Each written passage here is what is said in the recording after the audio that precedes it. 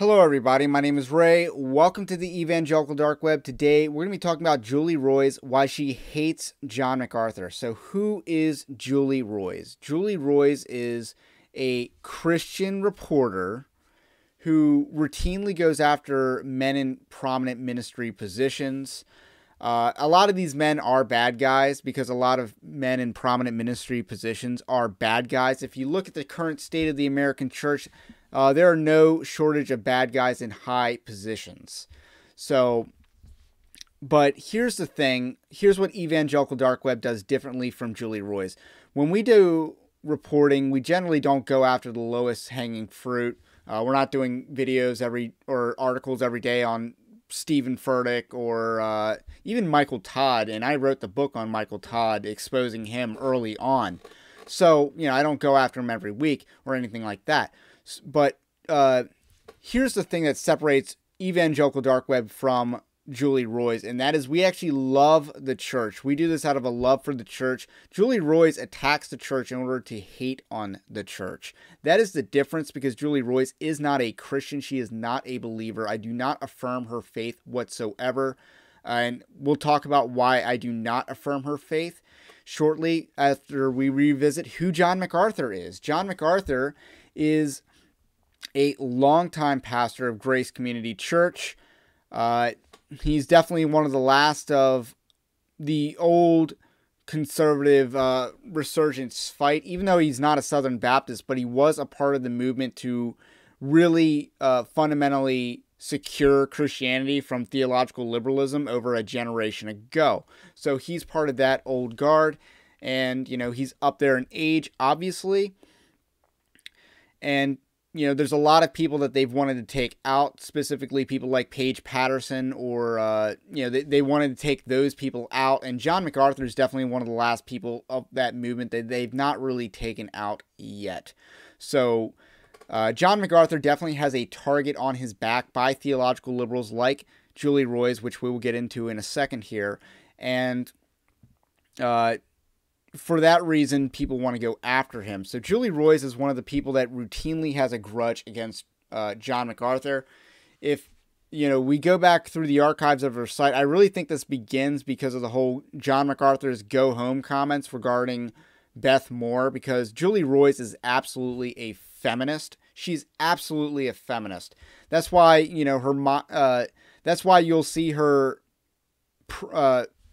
promote women like Lorianne Thompson, who had an affair with Ravi Zacharias, and wants to claim that she's a sex abuse victim when she's absolutely not. So Julie Roys is so feminist that she generally views women that have consensual affairs as abuse victims, which is a completely unbiblical standpoint, by the way. So let's just look into some of Julie Roys' past reporting, specifically as it regards to John MacArthur, and we'll look at how this should be viewed in current retrospect. So this is the big article from last year that she did reporting on John MacArthur, and it was very lazy reporting. It was so lazy that it's basically like he lives in a house that's worth this much money, and, it's a house that he bought decades ago and is in California, which is a pretty expensive place to live. So $1 million home in California is, in many cases, nothing. I believe there's also a comment about how he lives like 11 miles from... Yes. This is a 2.5 bathroom home located next to a world-class private club with a championship golf course, tennis courts, pools, and fine dining. The home is just 11 miles from the beach. 11 miles from the beach. In that specific area in California, that's nothing. Him, along with like 11 million other people, live 11 miles from the beach or less. So that's how shoddy this reporting is. And again, she does not hold the same standard. Like, she is very friendly in her reporting towards people like Beth Moore, who is arguably richer than John MacArthur. So this was a very lazy article that tried to presuppose that he was a prosperity gospel preacher, or that him living a prosperous lifestyle somehow indicated hypocrisy. But even if it does, this article does not make the case substantially. It is a shoddily written article because Julie Roys is not a good writer. This is another attempt. So the other reason, so there are two primary reasons why Julie Roys hates John MacArthur. The first reason is that she is a feminist, and I believe I've covered that in part. That is the number one reason why she hates John MacArthur, because Julie Roys is not like, I'm more theologically motivated in my reporting where, I'm going after people that have a theology that's liberal. Whereas Julie Roys is theologically liberal, and she hangs out with and has writers that are theologically liberal. And I think I'll point that out in a second as well. So that's a major thing. She's theologically liberal. She's a hardcore egalitarian. She takes money from a very liberal university. As you can see, the Roys report is very theologically liberal. If I can pull it up. She's got to have a donation link somewhere right here. And as you can see, it's through Judson University, which is, again, a very liberal university. And Protestia not only pointed that out, which I already knew that she takes money from a university or she works through a university. But what they pointed out over at Protestia was that this is like a shell. She's using this 501c3 to accept tax-deductible donations for her not 501c3, because if you just gave money to Julie Roy's report, it would not be tax-deductible. So she's trying to use their launder money through a 501c3. But the catch is that this 501c3, Judson University, controls the money behind Roy's report. So the money that they launder for Roy's report, they have control over, which means they conceivably also have complete editorial control over Roy's report. And they're a theologically liberal and, liberal university as well. So the other area where so not only is she a theological liberal, which is very apparent if you see her reporting, like look at this report on the Tom Askell story, which I did a story on this last week, and they brand Vodi Bakum and Tom Askell as anti-woke, which is based. That's a good description, and I don't hate it. But obviously, the way they're using anti-woke is to denigrate them. So they call Tom Buck a social media agitator, even though he's a pastor. Again, very diminishing. And then we see Bart Barber being promoted here in a tweet. So again, they're trying to relegate this issue to all about Trump. And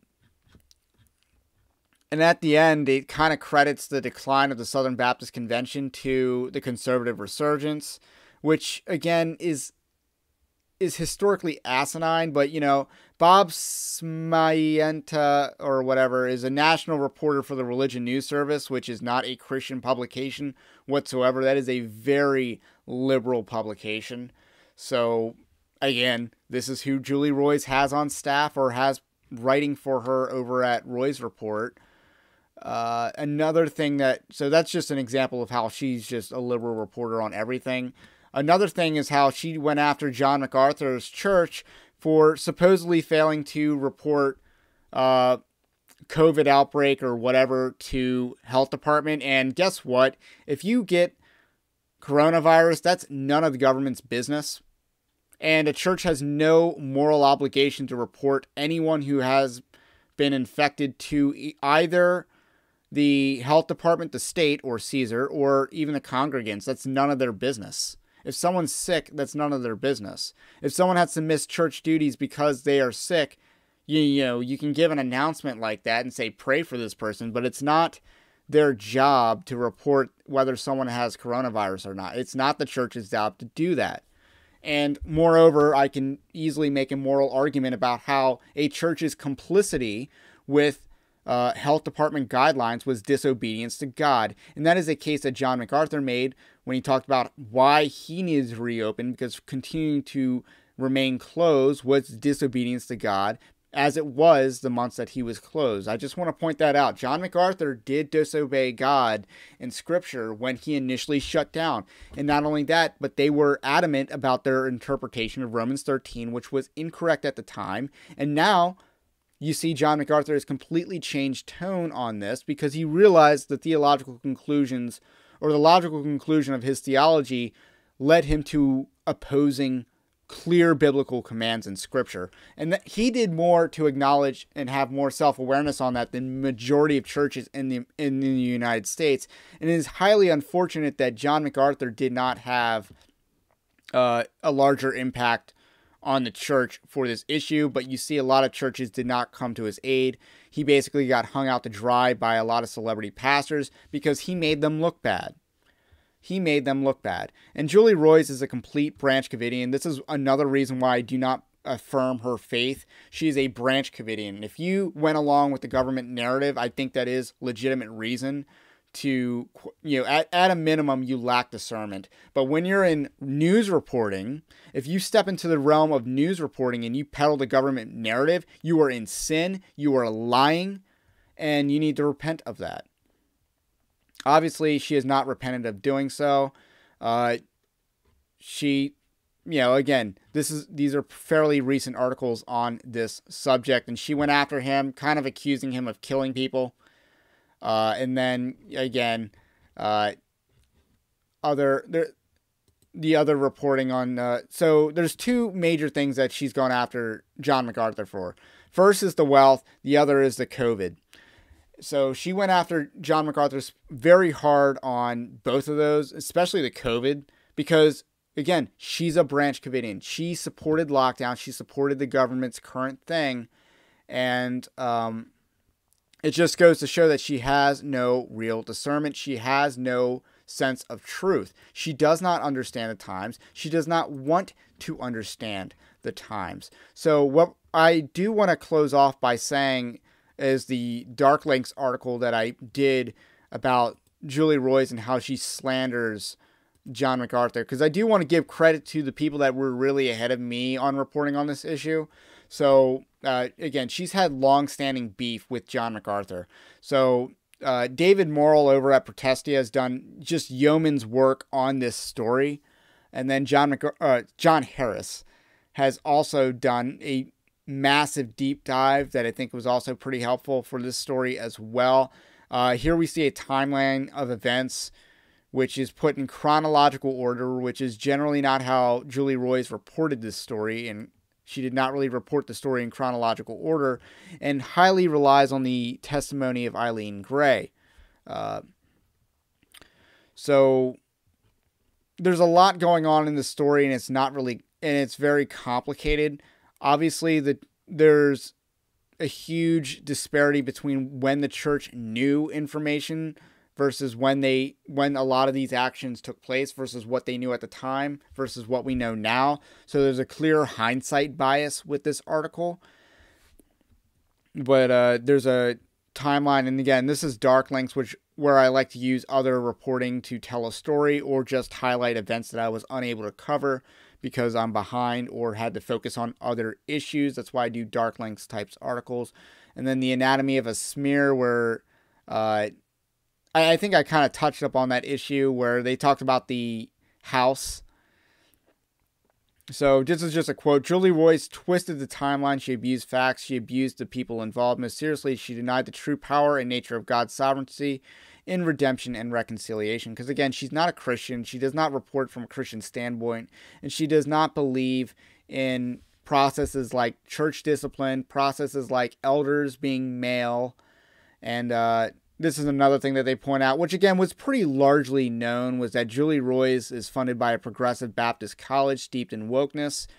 Judson, much like Roys herself, claims to be theologically conservative, yet the school platforms the kind of woke lady pastors that make Beth Moore sound like Phyllis Schlafly. I hope I'm pronouncing that right. Conservative Judson advertises a parity-level commitment to diversity, equity, or diversity, social justice, and racial reconciliation on their website, which confesses their practice of sin and partialism through race-based hiring and scholarship, so-called diversity curriculum transformation and segregated student organizations, yet perhaps no evidence of Judson's gospel-denying wokeness is clearer than their recent race and justice speaking series. So again, this is Judson University, not a Christian university, because they have stuff like this and their actions. And this is not a surprise. There really are few Christian universities out there. Very few. You're better off sending kids to a secular school, but like aware that they're going to a secular school, than a false Christian school like Baylor. And then again, John MacArthur's. And I write, there's no reason to consider Julie Roys a credible Christian journalist. There's also great reason to doubt her love for the church and faith altogether. Protestia pointed out that her website accepts donations through Judson, which legally entitles the college to control the money Julie Roys receives under the guise of charitable donations. And, I'm going to come out with more on Julie Roys, and I specifically just want to, hammer two things home today. Julie Roys is a Branch Covidian, number one. Julie Roys is a feminist, number two. And you can't trust either of those people. You cannot trust a Branch Covidian. You cannot trust a feminist, because the feminism is like the biggest plague on our society, in the United States society, because it has led to all the other plagues. All the other plagues. Homosexuality, transgenderism. I don't really have time for the TERFs that are angry about trannies and stuff like that, because they contributed to the problem that they now face. So, but I digress. Julie Roys is a bad actress. She's a bad actress. You cannot trust a feminist. You cannot trust a Branch Covidian, especially one in media. So she lied for the last 2 years, and that's just unacceptable and highly unprofessional as well. Yeah, I'd be interested to see whether she took money from the government as well, because they be paying for shows. So anyway, that's all I got to say. Again, other people have done way better job than I could on reporting and exposing the lies that Julie Roys reporting did in this most recent case. I'll link the dark links in the description below, because again, that's the hub for the resources. And I can't, I know my limitations. I couldn't do it better than it's already been done. So let's just give people credit. Tell the story, give people credit. So that's what I did. But what I can do is highlight who Julie Roys is, why she's a bad guy, and what specifically her agenda is, and that is a feminist agenda. So anyway, that's really all I got for today. My name is Ray. This is the Evangelical Dark Web. If you like this kind of content, also subscribe to the channel, and I will catch you on the next one.